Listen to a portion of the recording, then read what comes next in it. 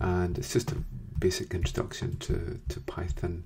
What we're going to do is capture some network packets and process them. So the first thing we'll do, I'm using Windows here, but you can use any operating system that you want, just install Python to it. So there's that.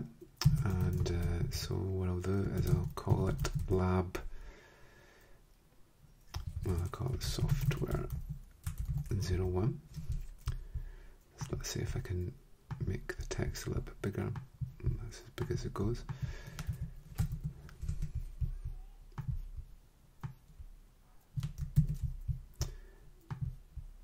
And then we'll just put that in there.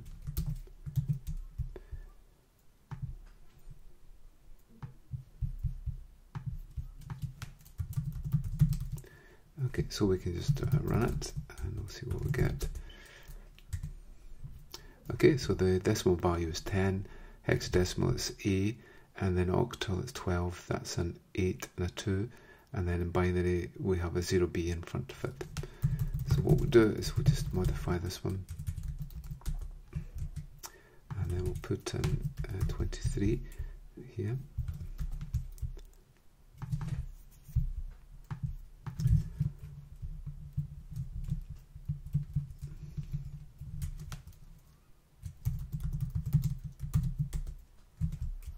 And there we go. So 23 is 35 in decimal, 043 in octal, and 100011 in binary. Okay, so the number formats for Python: a 0B identifies binary, a 0 in front of it identifies octal, and a 0x identifies hexadecimal.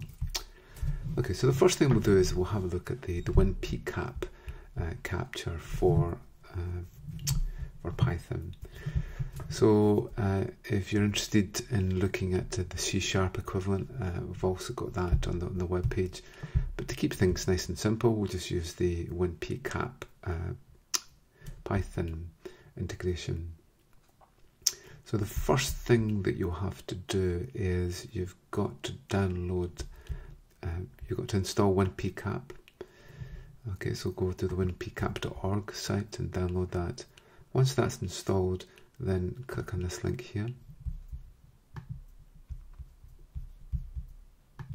and then what to do is to extract this file here to your Python folder. I'm using Python 2.7.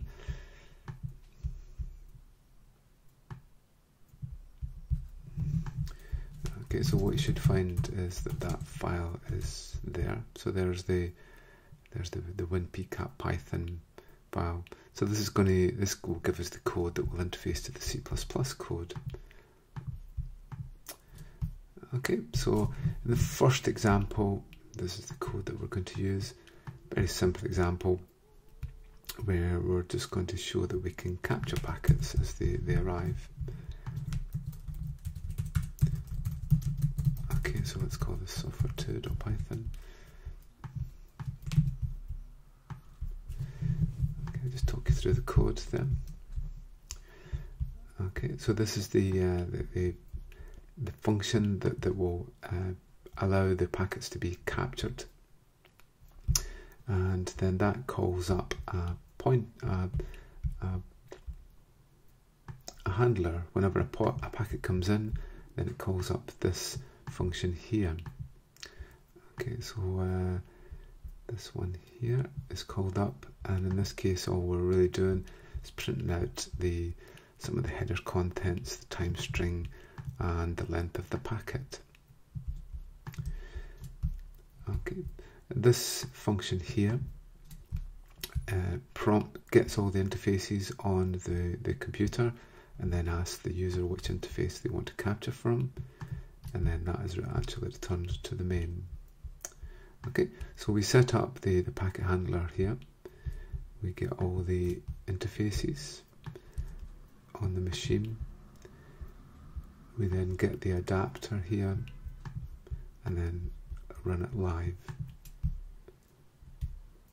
In this case, we run for 20 packets and then it will actually stop. Okay, so what we'll do is we'll just run that just to see how we get on.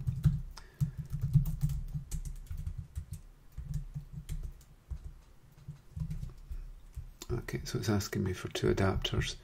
This one here is my wireless adapter, so I'll select one. Okay, and let me remember what that is.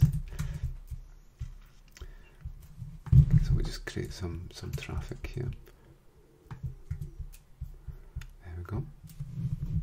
Okay, so some of the packets are quite large. There's a 3000, other ones are actually quite small. Okay, but we can see there's a timestamp, and then for every packet that came in, it actually gives us the length of the packet, the timestamp. Okay, so that just shows that it works from there. So the next one that we'll do, we'll start actually mining to the details of the packet by looking at the packet header, especially into the IP and the TCP part. So we'll just open up our file again. And then what we're going to do is we're going to put in the format of the packet. So we'll just put this in here. Okay, so this basically says that the IP field is first 8 bits is the version. It's actually the 4 bits, but we'll just pick off the 4 bits here. Type of service is then 8 bits there. Length 16 bits. Identification, then flags. The prototype, the protocol used is important because it tells us if it's TCP or UDP. There's a CRC check, and then the source and the destination address. Okay, so that will pick apart the IP header. Then what we'll do is that we'll just go ahead and we'll modify our handler. This time we're going to print out the details of the packet. Okay, so in this case we're going to pick off the header, and then we're going to look at getting the IP address. In this case we split the IP address up into its 4 bytes.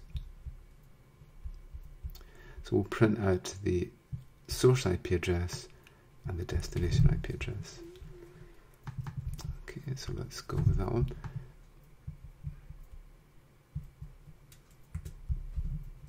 Okay, and we'll select interface 1. And there we go. And just to refresh that.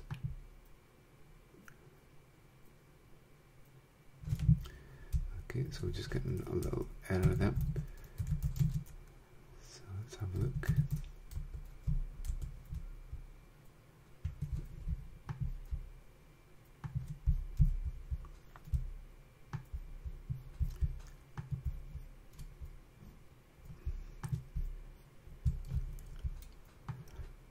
Okay, so the problem is here.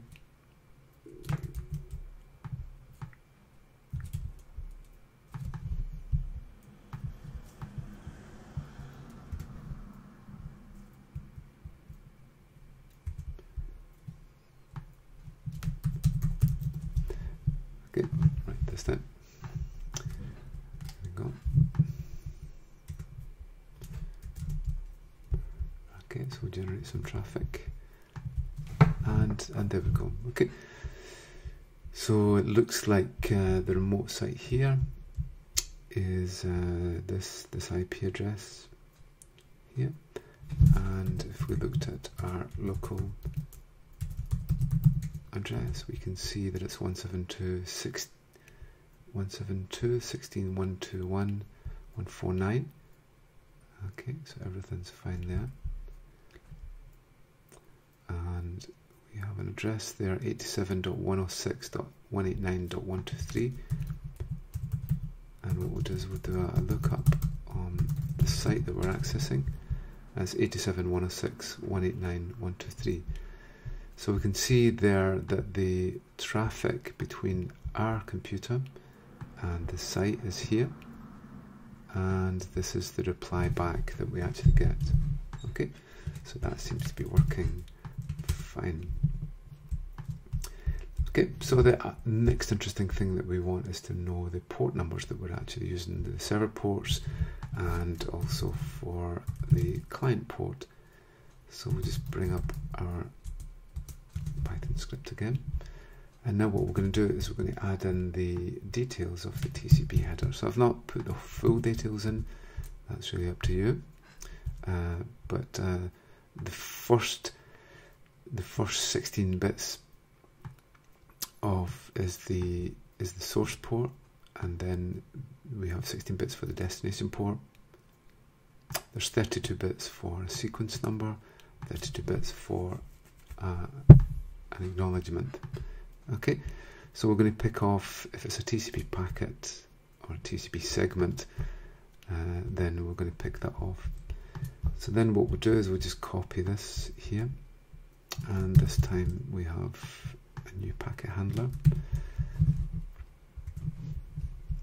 Okay, and all that's really added here is that we're taking off the header. After the IP, we work out the length of the IP packet, and then that will take us to the TCP header. Okay, so then that gives us our offset. This is really just looking at the version number. If it's version number 4, then it's 16 bytes. Okay, so that then gives us the place where we start the TCP header. Now what we're going to be doing here is to add on a TCP source port and destination port, and then that'll be it. Alright, so we'll just save that.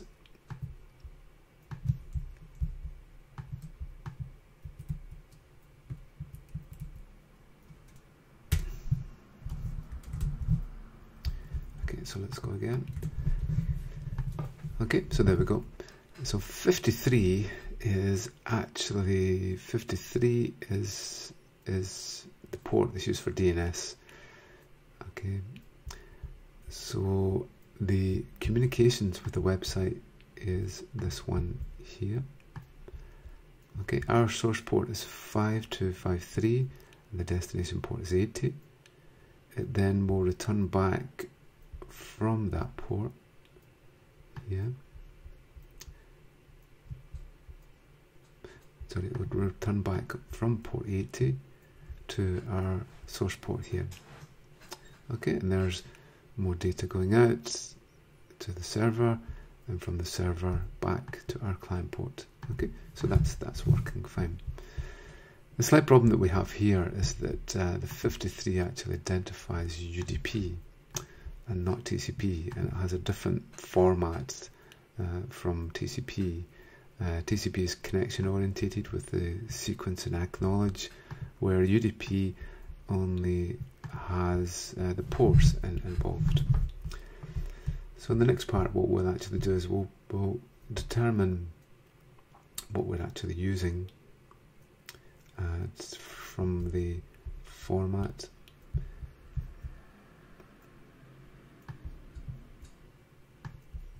And we'll actually examine the protocol that's actually involved.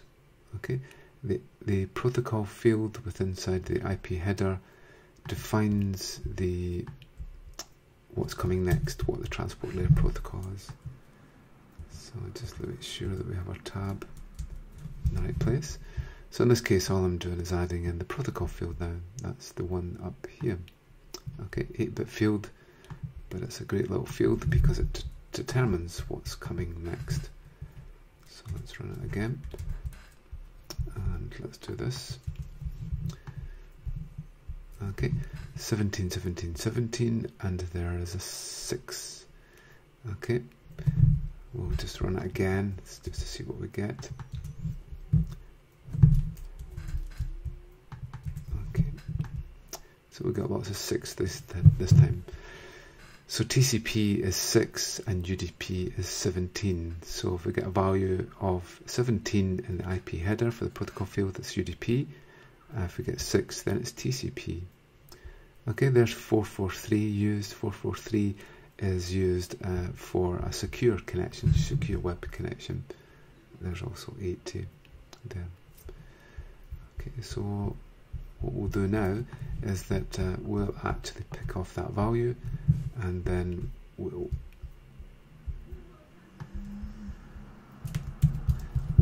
actually only show when it's TCP. So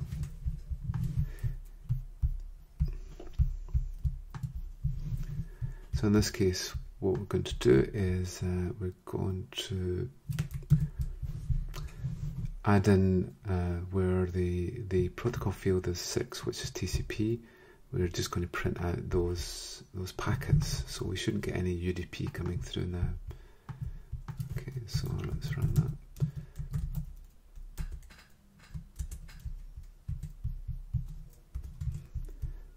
Okay, so we'll just refresh, and there we go. Okay, in this case, we're only seeing 6 coming through. That's because that's a TCP.